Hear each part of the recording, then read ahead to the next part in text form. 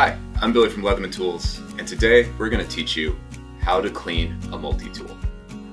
First, you need a dirty multi-tool. Ew! Then you'll need some paper towels, a shop towel, a little bit of water, some cotton swabs, lubricating oil, Scotch-Brite pad, a solvent like WD-40, and a toothbrush.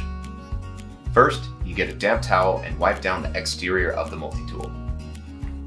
Next, you'll want to spray some WD-40 onto the specific implements of the tool that need deep cleaning. Then you'll want to buff the stained surfaces with a polishing cloth or non-metallic abrasive like a Scotch-Brite pad. For those hard to reach places, use a toothbrush or cotton swab to get in and clean all the nooks and crannies of your multi-tool. Be sure to use caution when cleaning around sharp implements such as the knife blade or saw. Now you'll wipe off the excess WD-40 with a paper towel and properly dry off your multi-tool. Now that you've cleaned and dried off your multi-tool, you'll need to lubricate it with a light oil. And voila, you've got a clean multi-tool.